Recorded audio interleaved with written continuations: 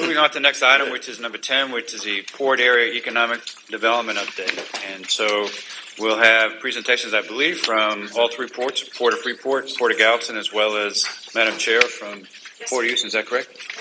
Okay. Thank you, Mr. Chairman. Members of the Council, I'd like to shift gears a little bit to talk about some very exciting economic development updates in the ports area of the region, like the Chair just mentioned. After they present, I'll come back and talk a little bit about how the MPO is working to leverage some of these exciting developments and elevated attention for freight planning at the regulatory and legislative level for the sake of the region. We're going to deviate a little bit from the schedule you see here, the order, and we're going to start with the Economic Alliance Houston Port Region. This presentation was put together by a committee chaired by Chairman Longoria, and I'll pass the ball to her to introduce. Okay. With your permission, I'll just introduce this topic from my place here at the table.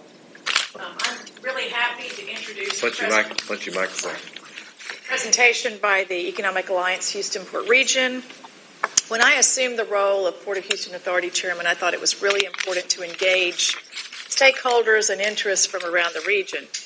To get community input to the Commission, I engaged the Citizens Advisory Council, which I created. For business interests, I created the Business Advisory Council.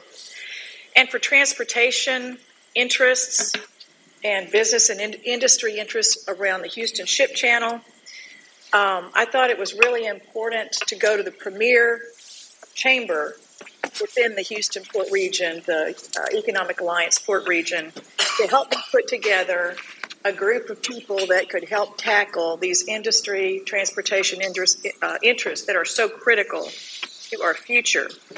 Chad Burke, its CEO, and Michelle Hunley, the COO, helped me put together this transportation task force that I chair. My co-chairmen are Todd Manette, who is the chairman of the East Harris County Manufacturers Association, and of course the mayors of cities along the Houston Ship Channel, many of whom I think are here today. You're going to introduce them, Chad. Yes, ma'am.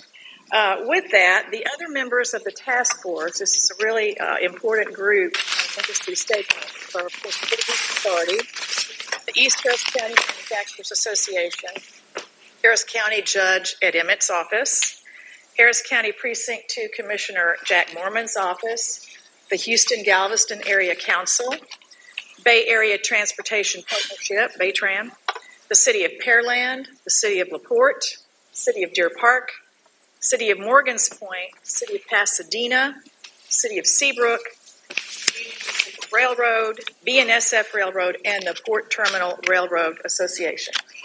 This task force was formed to advocate on behalf of the very unique multimodal transportation needs of our Houston Port Region. We all know that efficient freight movement is critical to our future, not only at the Port of Houston, Port of Freeport, Port of Galveston, but to the entire greater Houston region and to the state. As you are aware, the Texas Department of Transportation Freight Advisory Committee recently released a draft freight mobility plan for public review and comment. That report projects that freight tonnage in Texas between now and 2040 will increase by a whopping 88%. Obviously, the importance of efficient freight movement must be addressed by aggressively planning for and finding streams for infrastructure for the efficient movement of growing freight. With that, it is my pleasure to introduce Chad Burke, President and CEO of the Economic Alliance Houston Port Region. Chad is here on behalf of the Transportation Task Force to present an overview of the unique challenges facing the Houston Port Region and to provide this body with some suggested projects and guidance to address these emerging challenges. Thank you for your interest in the ports of Texas and our unique transportation mobility needs. Thank you, Chairman. And I do, on behalf of the committee, I appreciate the opportunity to come and represent that committee here. The Economic Alliance, as the Chairman mentioned, is an economic development corporation that provides development services for the 12 cities in the region, as well as its 250 private member industry and companies that work along the Houston Port region. Because of its manufacturing and export nature, an investment in the Houston Port region creates a great ripple effect of prosperity throughout the greater Houston area.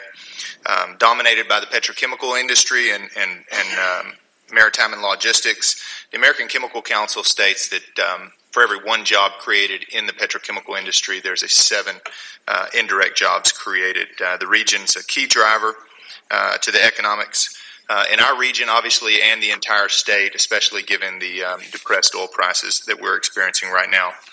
As Chairman Longoria mentioned, the committee was formed at the behest of the Port Authority in conjunction with our mayors and our East Harris County Manufacturers Association, those 140 plants in the region. We have several of those people here today. I do want to point out Mayor Royal and Mayor Mouton that are in the audience, as well as Craig Beskett, who is our chair, or is the executive director of East Harris County Manufacturers Association, and several others that are here with us, a few of which are obviously on the committee as well. Sorry, I got ahead. Can I go backwards? There we go. I don't want to belabor this point too long, but obviously the region's significance is great. It is the largest petrochemical complex in the nation. It's the second largest in the world to Rotterdam. And once we complete the growth, the capital investment that's happening in the Gulf Coast and here in Houston, it will be the largest petrochemical complex in the world. The other note that I'd like to point out amongst all those fantastic stats there is the very bottom one. It is the #1 container port in the Gulf Coast, and not by a small margin. That number only is anticipated to increase. Moving on really quickly, this video shows the northeast corner of Beltway 8 and Highway 225. And is just an example of how this region differs from other areas around the Houston MSA. It's got a very unique mix of commuter and freight traffic with population growth of 3,000 people per week. That increases the number of containers that we import on the roads, as well as demand for goods, and those demand for goods subsequently increase the amount of freight that we get. So we're running through a really serious growth cycle of adding freight to the region. According to the 2010 HGAC Goods Movement Study, which was based on 07 data, there were 20,000 trucks a day in the greater Houston area, the MSA, 10,000 or half of which were up and down the east corridor, the east side, the Port Region's corridors. Currently, truck counts show approximately 25 to 30,000 trucks per day. That's conservative, and we anticipate huge growth, and I'll talk about that in just a moment. There we go. Oops, we both hit it. We both hit advance. There we go. And then we both hit it. There we go. I got it. Ratio. The committee identified several projects that were that have already been approved. These projects are fantastic. They begin to expand our network, but simultaneously will create bottlenecks in the region. You're probably very well aware of these, but I want to point out the Beltway 8 bridge improvements, basically doubling the capacity of Beltway 8 over the Houston Ship Channel. Scheduled goal of completion in 2021. Also, the Beltway 8 widening from Highway 225 south to 146, another key corridor. Again, basically doubling the size of that avenue. Again, that one goal of opening in 2019. 2 really good projects that help our region out. And then finally, a third one is the Seabrook State Highway 146 expansion. Again, a key evacuation corridor and truck route that will be basically taken out of stoplights and put into expressway. These projects are on the books, and they begin to flesh out the needs that we have in the region. This slide, I just wanted to put this on here to get the scope of the increase in production of polymers and resins in the region. As the largest complex in the nation, the Houston region will see the bulk of increased resins production happening here along the Houston Port area. This huge increase in production of polymers and resins has not yet come online. The first facilities to begin production, we'll see those come online in 2016 with the bulk in 2017 and 2018. So we still haven't yet seen their effects. There are over $40 billion in announced capital projects, expansions in our region. The American Chemical Council projects an increase year over year of capital projects over the next 3 years. So the announcements and projects are not slowing down. Industry partners have projected that there will be between a 50 and 100% increase in trucks on our existing network. Best case scenario then puts something close to 45,000 trucks per day on our roads, and we're certainly not equipped for that. These are the proposed projects that this committee is bringing before you. Again, the industries, the port, the mayors have identified these specific projects to alleviate some critical bottlenecks in our region. Beltway 8 and Highway 225 flyovers. I will show you on a map here momentarily, but you heard the two projects with Beltway 8, the bridge and the south section from 225 to 45, both doubling in size, but yet we still do not have approval to be able to get on and off. That intersection that I showed you where all the trucks have to stop at, that is in the middle of those two projects. Barber's Cut flyover. Again, this is at Highway 146 in the Barber's Cut Container Terminal. Again, this type of project has been proven very successful at Port Road, at 146 with the flyovers on and off to get the trucks off the road at an expeditious manner. And this would be also a great project. And then the third is the State Highway 146 expansion from Spencer to Port Road. Again, we've created a bottleneck. We've got great lanes coming off of 225 and off of the Fred Hartman Bridge, and it narrows down to 2 lanes in between the 2 port terminals. The bottleneck there. Fourth, you'll see there just a project listing, which is to increase awareness and priority on at-grade crossings throughout the region. There are approximately 900 at-grade crossings in Harris County. Of the top 25 at-grade crossings with the highest vehicle minutes of delay, this is the indicator, 8 of those, or 32% of them, are in the Houston Port region. Another project, another project that this group strongly supports is the I-69 bypass or port relief route via 146. It only makes sense to run that route on the east side along 146, which ties directly into the other improvement projects that we're promoting. Just a brief look at this map. You can see on the top there is the Beltway 8 Bridge over the Houston Ship Channel.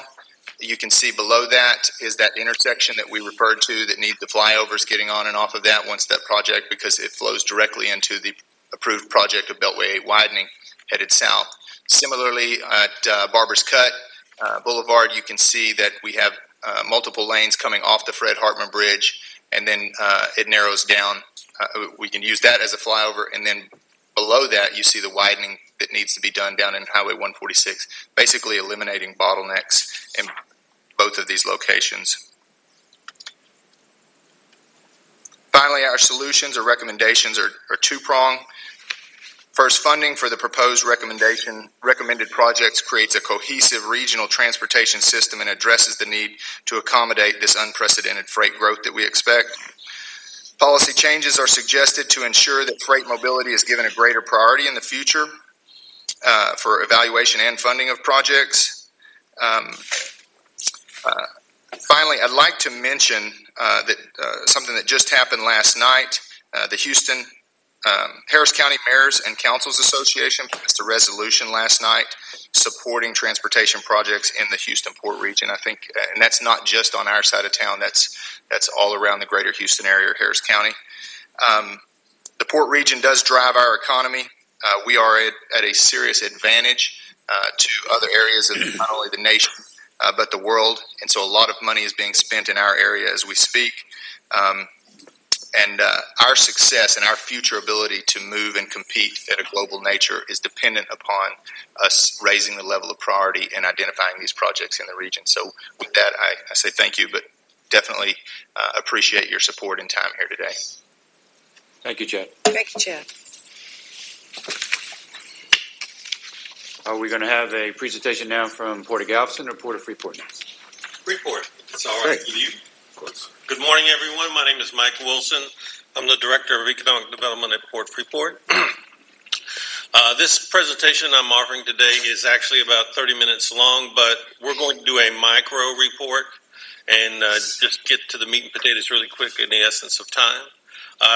Regarding the first slide this morning, this is our state-of-the-art ZPMC container cranes. I was chatting with someone earlier, and when you look at these, every time I look at these, I'm reminded that in the Port of LA Long Beach, these kind of cranes have been around a very long time. So back in the late 70s, like 76, Steven Spielberg's design team used these cranes as a base design for the walkers you see in the Star Wars movies.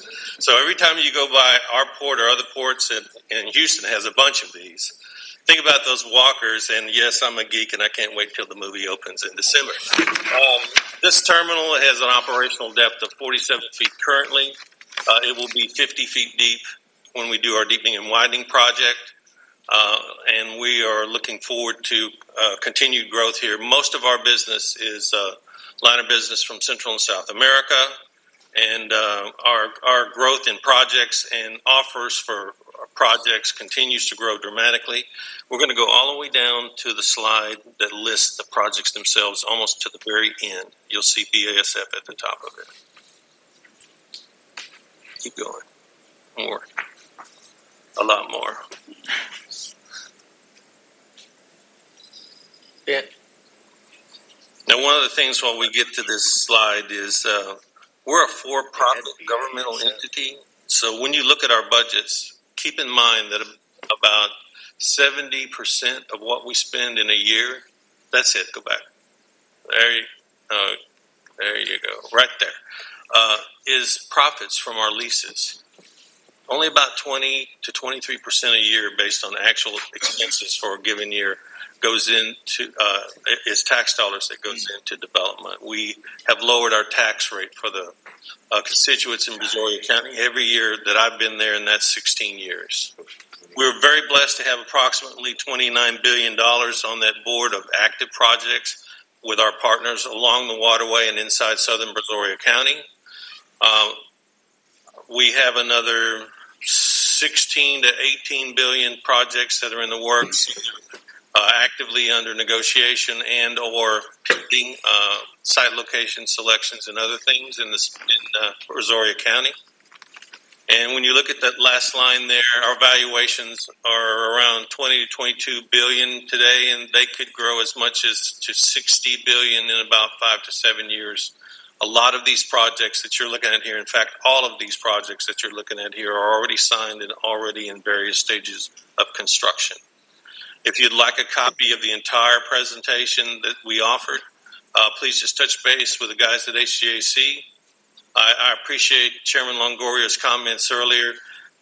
This region, and in particular Southeast Texas, the 4 ports that are here, Texas City, Galveston, Houston, and Freeport, handle 100% of the freight for the state of Texas and the 30 million people that are in a 500-mile radius of this place. And we have freight going all over the United States. And so this is one of my soapbox things, and Aaron knows that. We're funded like any other NPO. Think about that. But we have all the responsibility for all of the freight for all of Texas, for the most part. And with that, I thank you very much for the time and the opportunity. Have a great day. Thank you for your presentation, sir. Thank you very much. Next presentation will be with the Port of Galveston. Good morning. I'm Peter Simons. I'm the Deputy Port Director for the Port of Galveston. Next slide, please. Very quickly, the port for most of its life has been a private port until 1940 when the citizens of Galveston purchased the port from the prior property landowners. So today we are an enterprise utility of the city of Galveston. Most importantly, we have no taxing authority, and we receive no direct tax support with minor exceptions for grants. So we fund our operations from operating revenue, our capital projects and our operations from operating revenue. from loans that we take out and from public-private partnerships, and we'll see examples of each of those in a minute. We do on occasion receive grants from the city, and I want to recognize in particular, Dustin, the city of Galveston for contributing $1 million towards the Vehicle Processing Center project. For us, that represents about 8% of the cost of the project. Without that support from the city of Galveston, it would not have been possible. Next slide. This is a quick summary of where we stand in terms of 2015 revenues. As you'll see, the top three cargo segments are cruise, grain, and roll-on, roll-off. We'll talk about that in a minute. The way that we raise revenue, just like other ports, is we're a landlord port. Ships pay to dock at our piers, and we also collect fees based upon the cargo that moves on to our wharf or pier. We call that wharfage. Next slide, please. So we'll talk about the four major categories: cruise, grain, roll-on, roll-off, activity, and fruit. Galveston is North America's fourth largest cruise home port. We measure cruise home ports by the number of embarkations. This year, we will embark approximately 825,000 people. Next year, on track to embark between 845 or 850,000. As my boss likes to say, that's not bad for a city of less than 50,000 people. The three largest cruise home ports in North America are all in Florida.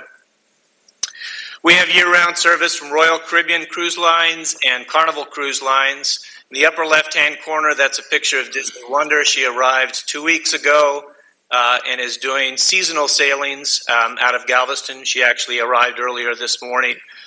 She's the newest cruise line, although for us, we have a prior history with Disney. She signed a contract to do sailings for 3 years on a seasonal basis.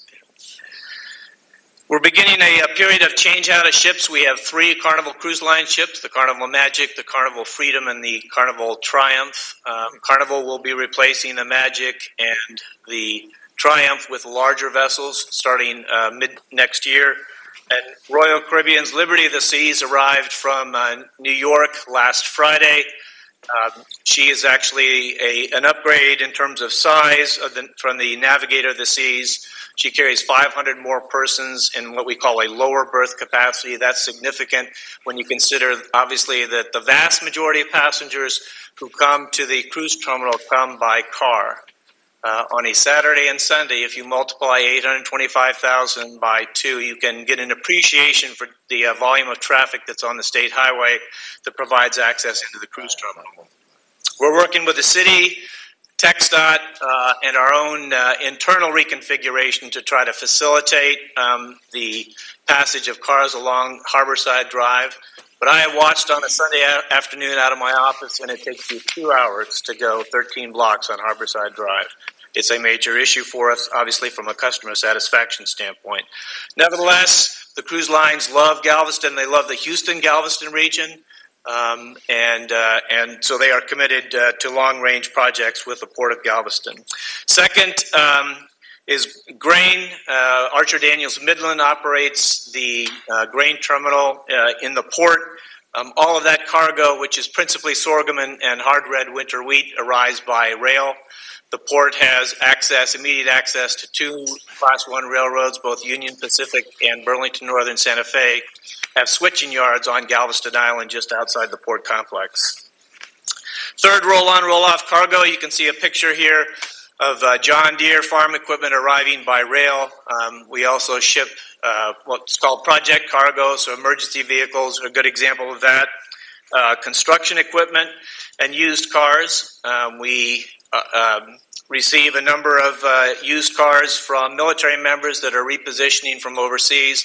There's also a number of late model used cars which are being sent to Africa and the Middle East. The big news on roll-on, roll-off is that next month we will open a vehicle processing center for BMW. I'll show you a picture of that in a minute.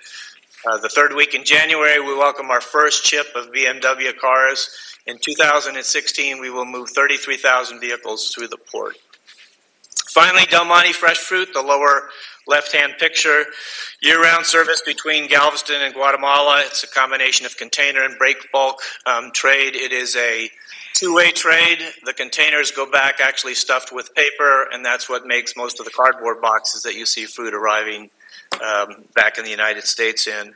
Fruit that comes into Galveston goes all over the Midwest and the West Coast, particularly during the melon season, and it all goes out by truck. So particularly during the melon season, we'll see almost caravans of trucks which depart Galveston, headed surprisingly out to California.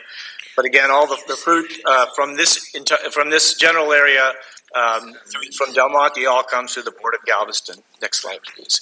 Very quickly, a picture of our Cruise Terminal 2 expansion project. It's a $15 million project. We borrowed money from a consortium of local banks. We're expanding the existing cruise terminal, which is the white structure on the right-hand side, with a 60,000 square foot, two-story building that will be used for embark operations.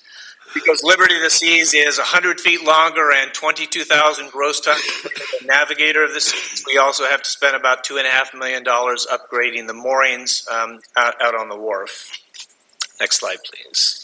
This is a picture of the vehicle processing center that we are building with Wallenius Wilhelmsen and BMW. It's a 19-acre facility.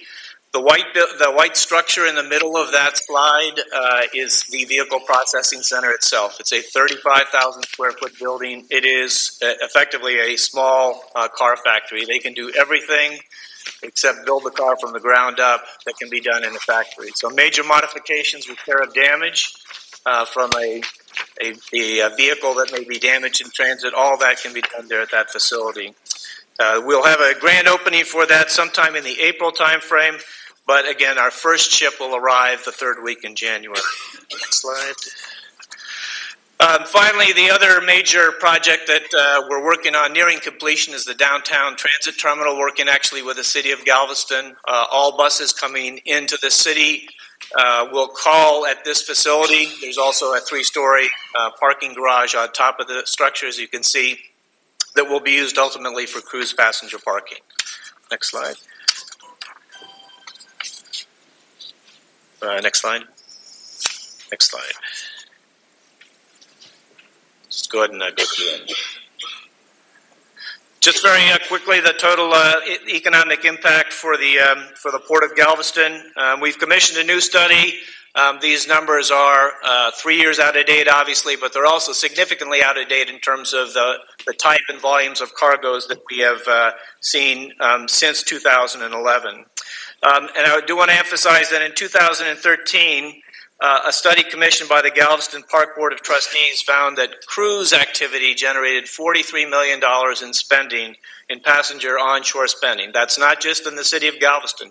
It reflects people staying in Houston in hotels and the transit to and from the airport complexes. And cruise activity generated $11.3 million in tax revenue for federal, state, and local governments. So cruise activity and Port of Galveston activity in general is not just a Galveston County Center activity. Next slide. And so I thank you for this opportunity to provide really just a brief overview on the Port of Galveston. I look forward perhaps in the future to being able to come back and discuss in a little bit more detail what we are doing in the Port of Galveston. We are committed to working with HGAC and appreciate your support. Thank you. Thank you for your presentation. As you can see, Mr. Chairman, these are critical needs, ones that we here at HGAC want to confront, want to pay more attention to. In early 2016, we'll be rolling out what we're calling tentatively the Port Relief Route Study. Also, we've called it the I-69 Relief Route Study to help us understand better, get a more current picture of what's going on the ground, the key elements of the regional economic supply chains that are critical to this region, and also identify, with the help of the local stakeholders, a universe of improvement strategies that we could make, ideally selecting one and identifying funding for its implementation. I'll just mention in closing, in addition to appreciating your attention in this matter, that this study is a recommendation not only from the Regional Goods Movement study that HGAC did, but also the recently completed Texas Freight Mobility Plan. So thank you again. Great. Thank you. Thank you very much.